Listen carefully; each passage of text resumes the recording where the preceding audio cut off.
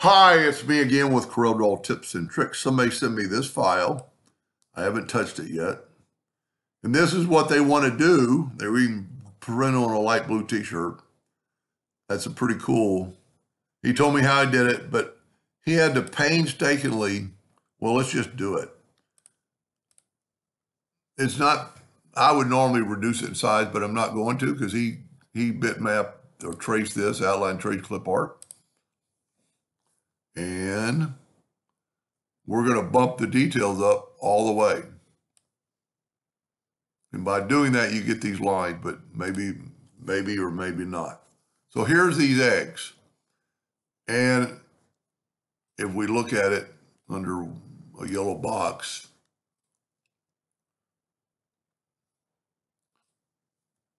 it has white in it.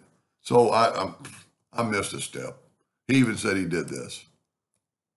So let's trace it again. Outline trace, clip art. And then when it's done, I was concentrating on bumping up the detail. I forgot to take away the color and take a color from entire image and then move it over. Okay. He loves the nest, which is great. It is a nice one, but he doesn't like the eggs.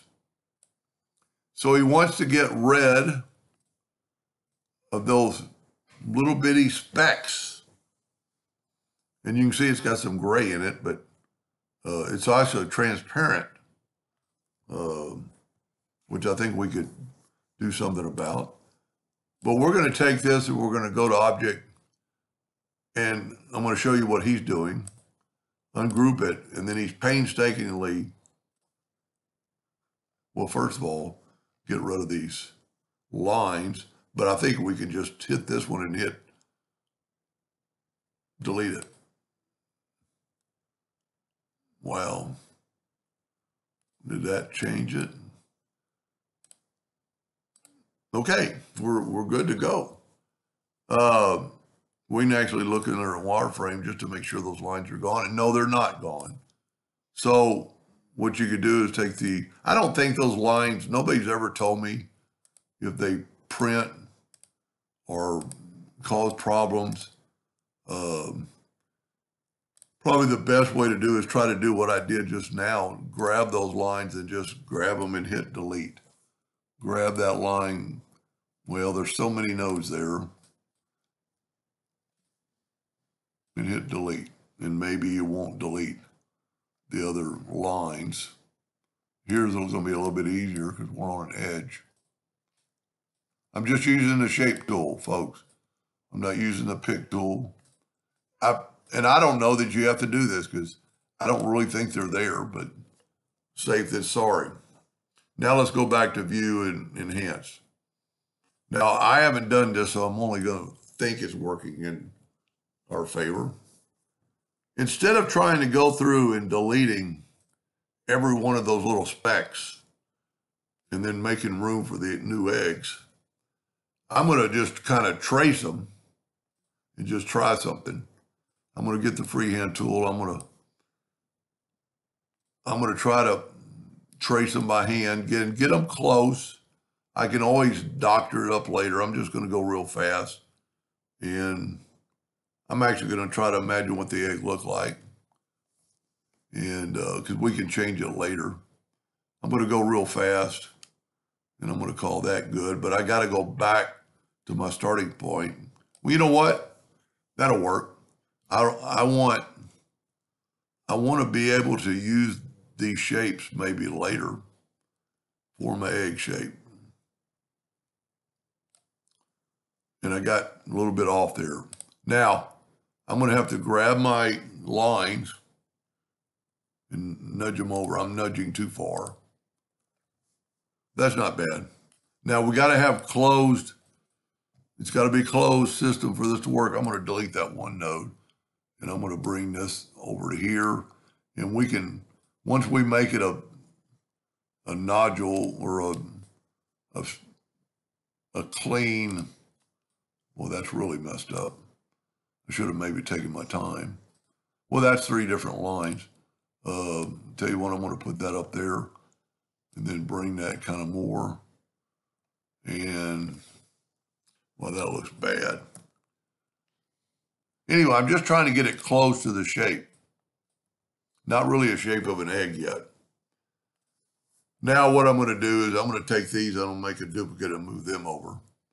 And I'm going to weld this together. And I can actually cut out these lines.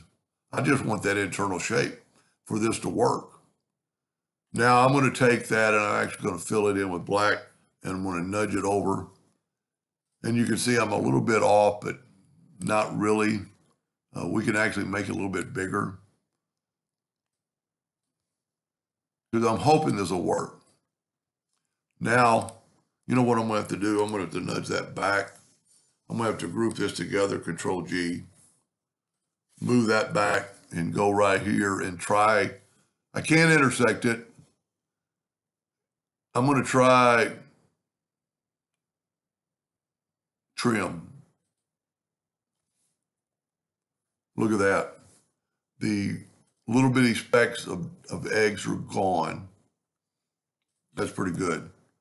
That was a lot quicker than I thought. So this was actually going to kind of work. I wish I would have taken more time on my eggs. You know, he took a lot of time. Matter of fact, you could probably use those eggs, but he knows how to make the eggs now. So, but what we want to do is go ahead and just, this egg is going to be laying on top of that egg. And I think I'm going to put the other egg on top of that egg. So let's say that's good. Now, I'm kind of lost. He had a really weird color for the eggs. Well, kind of eggshell color, I guess. You did a good job. So I've already saved him a lot of steps, I'm hoping, and he can take it from here, but I thought I'd go and finish and get the Smart Fill tool. I'm going to go, in case I have a leak, I'm going to put a rectangle around mine. Get the Smart Fill tool, get my eyedropper, and click on the eggs. Now, let's nudge them, and then put an outline on them. Ah. See, that's what he had to do. He had to get rid of all those dots. Let me nudge it over some more. And I'm going to put an outline around my eggs and see if that works to make it kind of stand out. Yep. Now we've nudged those time. So now we can nudge it back. And we're a little bit off on our size, but he knows what to do there. And, you know, if you remember, I made you know what I'm going to do? Hold down this shift key and enlarge the whole thing from the center. Who knows what the eggs look like? I mean, on the nest itself. And then maybe get your nudge factor set on something like 0.1. I think I did 0.01. And take these, well, let me move these out of the way. Whoop. Let me see if I can't grab my eggs and group them together, Control G. And then you can minutely move the eggs around to where they're coming up all the dark spots. Now, that egg looks like it's almost fallen out, and his, well, kind of do too. Now, on his, he's got it's darker than my nest. I think mine actually looks better. And if I remember right,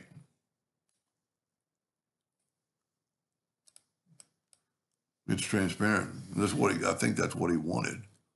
That'll be pretty cool. Now, I didn't take very much time on the eggs, as you know. And, you know, you could still change these eggs by breaking them apart and moving them around individually.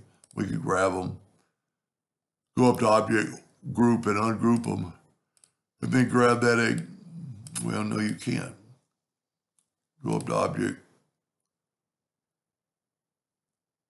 Well, Why wouldn't it be a group? There we go. Just move that egg down. Of course, we've lost the background, so maybe we need to move this egg up. You know, we're kind of, you're damned if you do and a damned if you don't. Anyway, he can work on that. If you don't understand, we had to remove, the reason we did this is to remove all those dots. He had to painstakingly cut them out and not cut any of the nests out. And you could do that. Let me just show you. Maybe he wasn't doing it a faster way. This is still our bitmap. Let's trace it again. And if you have no interest in doing this, just stop watching. I'm going to go ahead and remove, when it does it, remove from background. And then take this. He had to remove all these. Well, that doesn't even look the same.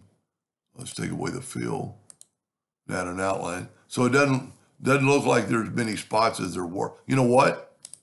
Let's back up here, because he did tell me he went, outline trace, clip art, he went and raised the detail up to 100 to get all the detail, and then remove the color. And I'm not going to worry about the lines this time. And once again, the bitmap used to always be on the bottom, now it's on the top. So he had to go here in object, group, and ungroup it. And he had to go through here and remove all those dots. Now, one thing you could do, just the freehand pick tool, and hold down the, I don't use it very much, hold down the Alt key, and you can circle a bunch and then hit delete. Well, that's always going to be a problem when you have it deleted or broken apart. Sometimes the outermost shell, I need to move my nudge factor back. I'm going to put it like at 5. Sometimes you'll grab, well, there's one thing we could do right there, move that out of the way and just delete a lot of that garbage. So there's a pretty quick out, and that really he might like that. You know, but you get the shape tool, and that's not going to be the way to go. I think you know what, by doing what we did, I don't know how he got rid of all those little dots, to be honest with you, because every time you take away a dot, I think it's going to be black underneath there. Yep. But anyway, so you could just, you don't even have to get rid of the dots the next time you do this. Just draw you 3 eggs. And this egg's actually setting up, I notice now. Anyway, I know you'll never do that, but that might give you an idea on how to use the trim tool. Let's see what these look like side by side.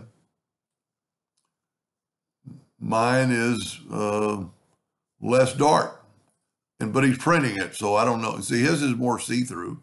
Well, mine's more see-through, but I've got some gray in there that you could go up to object, group, and ungroup them. And then whenever you have a deal like that, you've got to click off of it to come back, and then you can click on some things.